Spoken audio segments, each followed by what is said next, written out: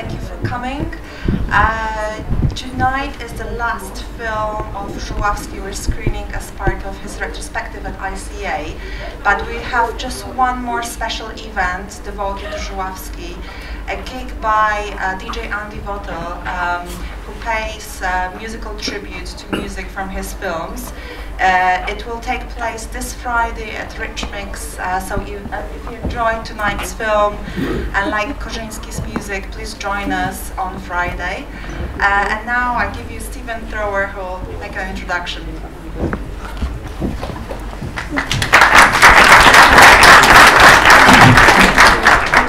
Hello, hi, good evening, and welcome to this screening of Possession, very rare screening of Possession in London. I'm going to be reading from notes from time to time because I've seen Possession so many times that I think parts of my short-term memory are forever sort of destroyed. I think it's that kind of movie. I just wanted to really kind of go through some of the things that led to Possession. I think it would probably be a little kind of obscene to try and dissect and sort of analyse or tear apart the themes of the film, especially because there are people here who haven't seen it, and it just seems unnecessary before you watch a film. So I thought maybe a good thing to do would be to think about Zulawski's journey to the point at which he made this film, and then perhaps just have a brief talk about what he did immediately afterwards. This is a very unique film, one that seems initially to a lot of English-speaking audiences as if it came out of nowhere. Of course, it didn't. This is a man who had a career stretching back many, many years, and Possession was his first and only English-language movie. The themes can be detected going all the way back to the late 60s. Now, Zulawski's first two films were short movies, about 28 minutes long each. One was called The Song of Triumphant Love, which is based on a story by Turgenev. And this was a sort of romantic triangle with complications caused by Eastern mysticism, which you might find interesting to think about as we approach Possession. And Pavoncello, which was a story about a man who thinks that he's the be-all and end-all to a particular woman, only to find that another gentleman who looks almost exactly like him is her new beau and her new choice. Now these are themes that seem to sort of dog Zulawski's career. Romantic triangles, the fundamentally vulgar structure, the triangle, he calls it in Possession. And it was one that he returned to over and over again, the complications of love, the way love fades, the way that two people can fight over the same romantic object, and that was there in the first two short films. Now, initially, Zulawski was a sort of protege of Andrzej Wajda. Wajda, obviously a Polish director of great renown and well embedded, shall we say, in a rather more respectable Polish culture, film culture. But Zulawski was, he was Wajda's, as I say, protege, and after around the 1969 period, I think it was, the two of them went over to the United States to discuss the idea of making a movie version of Heart of Darkness, the Joseph Conrad novella. Of course, this is the same story that Orson Welles had attempted to make as his first film, which never happened. But an American producer called Jeffrey Selznick had bought the rights from I.C.A. for a film version of Heart of Darkness, and Wajda and Zulawski went over to the States to talk about making that. Zulawski had written a script. This was going to be a fairly big production. It was going to have location shooting in Central Africa. It was a very, very ambitious undertaking. Unfortunately, fell apart because essentially because the producer, Jeffrey Selznick, who was I think the son of David O. Selznick of great Hollywood fame, Jeffrey Selznick did not have the same magic touch as his father, and had rather overplayed his hand. It turned out that the money wasn't there. The whole project fell through, and it never happened. It's worth bearing Heart of Darkness in mind as we approach our journey towards Possession. When this project fell apart, Zulawski went ahead and filmed his own first feature, which was Third Part of the Night, and then his second feature, Diable, the Devil. And the Devil as you may probably know, was suppressed or banned by the Polish authorities on suspicion of being anti-communist. Not a very, very good time for Zulawski, obviously, to have a film suppressed and lost in this way. But he moved on. He was unusually given a kind of allowance to leave Poland and make a film in France, which was his next film, L'important c'est d'aimer, or What Counts as Loving, or It's Important to Love. Even then, although that was a French-Italian co-production, Zulawski was forced to give 20% of his fee, his directing fee, to Film Polski, the Polish film authorities. Even though there was no Polish money in the film, he was essentially taxed for having made the film, and that's an interesting thing to bear in mind when you consider another project which he then decided to do immediately afterwards, which never happened. Now this is an interesting tale about an Eastern Bloc gangster who leaves the Eastern Bloc and heads for the West, gains power and influence, becomes apparently more and more respectable, but is essentially a monster. So he's passed from a kind of a gangster existence in the Eastern Bloc to a sort of a powerful business enterprise in the West. It's the kind of story that you can imagine perhaps the Polish authorities, it's an ambiguous story, but Zulawski liked to talk about the idea of progressing underneath a mask. So in the kind of culture that he was working in, you had to, if you wanted to tell certain kinds of stories, you had to have a sort of play a double game.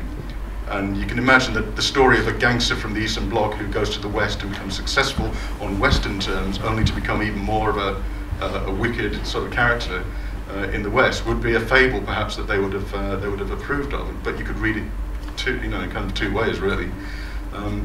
That never got done. That never got made.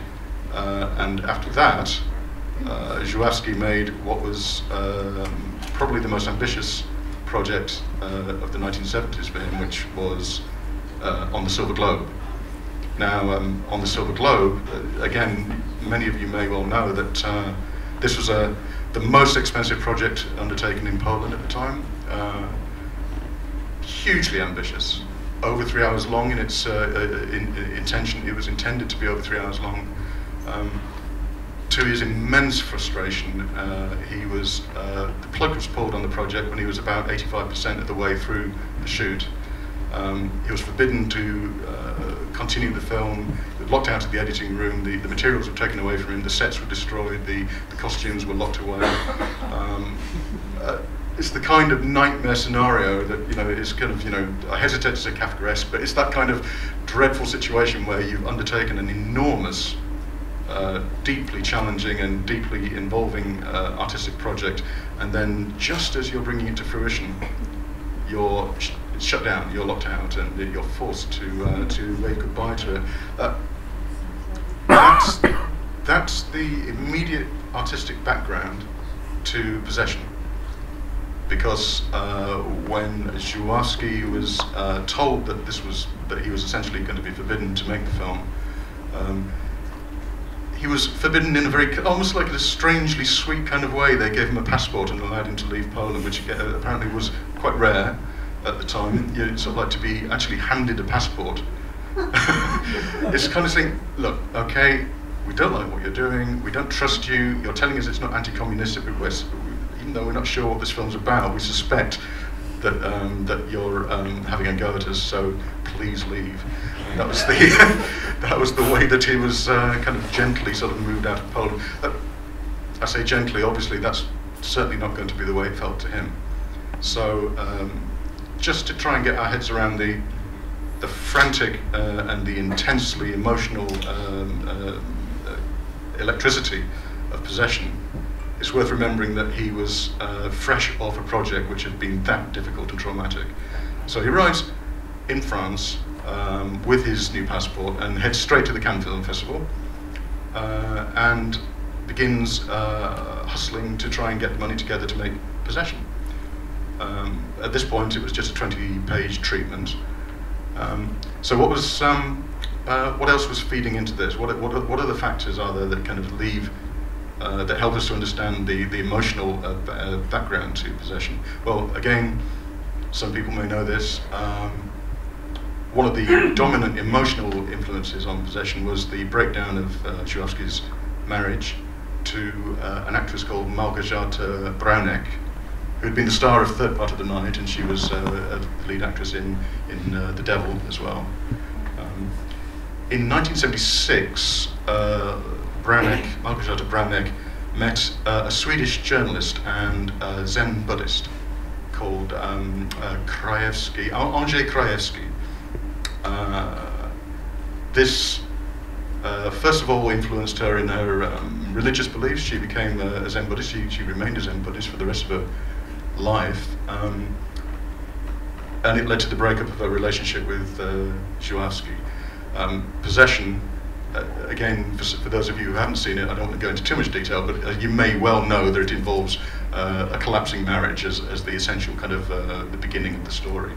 Well, a great deal of the core marital drama of Possession is very autobiographical. It's Andrezj Zulawski was very open about this in later years. He said, you know, much of the dialogue in the scenes involving Adjani and Sam in the breakdown, the relationship breakdown scenes, there's a lot of that dialogue came from memories of actual conversations. So you are starting with something which has a lot of basis in a very traumatic emotional reality for Zulawski. So if you take that and you add together that with the trouble with Silver Globe, you're looking at a cocktail of stress and anger, frustration, and it perhaps explains the explosive quality of Possession. Also, I'm reminded as well of, there's a Bob Dylan song called "A Hard Rain's Gonna Fall," which he wrote during the Cuban Missile Crisis, and the imagery is very, very fragmented, and there are lots and lots of lines that don't appear to necessarily kind of tell a progressive story, but more like a sort of a collage. And he was asked what on earth this song was about, and he said, well, I wrote it during the Cuban Missile Crisis when I was very worried that we weren't going to be around for much longer and the world was going to get blown to bits. And I thought, well, I've got all these songs that I haven't finished writing yet, so I'm just going to bundle them all together and sort of like put them in one song in case that's all the time we've got. Possession's got that feeling as well. It's got this kind of apocalyptic feeling, as if it's kind of almost bulging with more ideas than a movie would normally know what to do with. There are subplots and digressions and extemporizations that kind of leap out during the film that add to the sensation of it being a film where everything is turned up beyond, well, I'm not going to say turned up to 11, but you know what I mean. It's kind of, it's a very, very intense movie that is kind of crammed to the gills with ideas, and there's never a dull moment, never a dull frame. There's always something to kind of tax your understanding and to challenge your intelligence. So when Zulawski was initially writing this project, for those of you who've seen the film and you know that it's set in Berlin, pre-unification Berlin, it may seem strange to think that it was actually once planned to be located somewhere else entirely, and somewhere really very different, which was Montreal. The money initially for the development of the story came from a French-Canadian-American deal. The idea was that it was going to be shot in Montreal in 1979, and Paramount Pictures had some involvement in the early stages. Zulawski said that if Montreal had not worked out, then he was considering the possibility of shooting in one of the major industrial cities in America, like Detroit or Chicago. Quite hard to imagine, obviously, now that we know the film as it is, but still, this is an alternate path for the film that was never taken. He wrote his first treatment, his first draft anyway, in a hotel overlooking Central Park in New York, with seagulls shrieking outside the window. Difficult to imagine a film of this deeply European, deeply surrealistic nature being written in this really rather opposite sort of environment, you know, kind of a hotel overlooking Central Park in New York. Just seems such a strange place to be writing this movie. But there it was done, it was written, and with the help of another American writer Frederick Tooten. Also, before it reached the screen, there was the casting process was never really set in stone until quite late on. In fact, as late as May, and the film was shot in July of 1980. As late as May, Chris Sarandon was going to be the male lead in the part that Sam Neill plays. Judy Davis had been talked about as the female lead, which would have been interesting. I think Sterling Hayden was attached to the project. There was a German actor called Wolfgang Keim, I think it was called, who had just been in a movie called Rendezvous with Anna, playing a character called Heinrich. A strange sort of almost coincidence there with, evidently as a German actor he would have ended up playing Heinrich, having a rendezvous with Anna for certain. But that wasn't the case. The actor that ended up playing the role was Heinz Bennett, of course. Does a remarkable job playing a character that the director, well, yeah, represented a person that the director was not very fond of, but does an immaculate job in bringing that fellow to the screen. Yes, Possession arrived in 1981 to initially a very positive response. The Cannes Film Festival gave Isabelle Adjani the Best Actress nod for the film. Zulawski himself did not receive Best Film, Best Director for this. I think Andrzej Wajda won that year for, was it Man of Iron? But Solidarity was big news at the time. The Polish trade union organisation Solidarity, and the Wajda film was about that movement. And there's no question that the Wajda film was the film of the moment. So Zulawski accepted with a great deal of good grace the fact that he was not the person to get the nod for the film. And of course, Isabelle Adjani's role is the most attention-grabbing, the most startling aspect of the film. Well, when the film was put to an English-speaking audience, it didn't really work out. I mean, certainly the French seemed to get a grip on it. Not everyone liked it in France. Not all the reviews in France were good, but at least it was accepted. There was a film culture that knew how to cope with what Zulawski was doing. In England, I mean, it opened here for 2 weeks in the cinema, I think. Received a couple of, at best, perplexed reviews, at worst, very hostile reviews.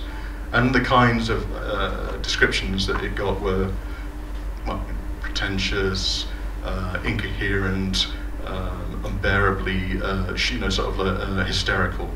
These sort of descriptors that are kind of pointing out certain aspects of the film as if they're somehow accidental, as if it's a sort of a failure, like he's dropped the ball and it's all gone horribly wrong, and yes, that this kind of shrieking, intense quality was some sort of terrible accident. Well, it really wasn't. And Zulawski once said, he said, I think it shows what's missing in the psyches of these people. He said, sort of whispering, anybody can do it, but go and shriek is difficult. Suggesting, obviously that the reason why certain critics couldn't really get behind the film was because emotionally they were too buttoned down to know what to do with the film that was flying off at them in such an intense way. America, well, it went even worse in America, sadly. I mean, the film's about 123 minutes in its real version. I think in America it ended up at 79 minutes. 40 minutes taken out. I do have that version. I've got a terrible VHS quality version of it. I can't watch it. I mean, it feels like, it feels wrong to even start to watch it. I've watched it on fast forward and just, it's just unbearable. But so yes, I mean, given there is a very challenging film with a lot of ideas brimming around and plays with the limits of understanding, it's not a film that's intended to be fully digested. It's a film that takes you up to the edge of the ineffable, the indescribable, the point at which language breaks down, the point at which our understanding of ourselves breaks down. The idea that a film dealing with complex ideas and emotions like that could then be cut virtually in half and be expected to make sense to people is just bizarre. I think it ended up playing on a double bill with ice pirates, and a kind of a sci-fi adventure comedy film by MGM. One of the most bewildering double bills I think anyone's ever put together. So, quite what the response would have been. It would be interesting to have been an usher, I think, at that show, just to see how that went down. But yeah, it's little wonder that Zulawski in later years decided that he was not really interested in chasing the English-speaking market. You know, I mean, so after you've had your film butchered in that way, and you've met with incomprehension at best and hostility at worst, then you know, what's the point? But I'm glad to say, over the years, Possession's stock has risen, even in England and in America. I think as times have moved on, people have had a chance to give it another try. If they were initially alienated by the film, they've gone back and re-evaluated it. Part of the problem was always that it rests uncomfortably in between two kinds of cinema, I suppose. Between horror cinema and what loosely we used to call European art cinema. And it doesn't really fully belong in either of those categories entirely. I mean, it's thematically too big and sprawling and complex to be fully a horror film. It's got tentacles, if you will, kind of in too many different areas to be purely a horror film. That's not to denigrate the horror genre, because there are many, many wonderful horror films that are definitely horror films, but Possession, you know, is more than a horror film. It's got other things going on as well. But it's also beyond naturalism. This is something that Zulawski was very keen to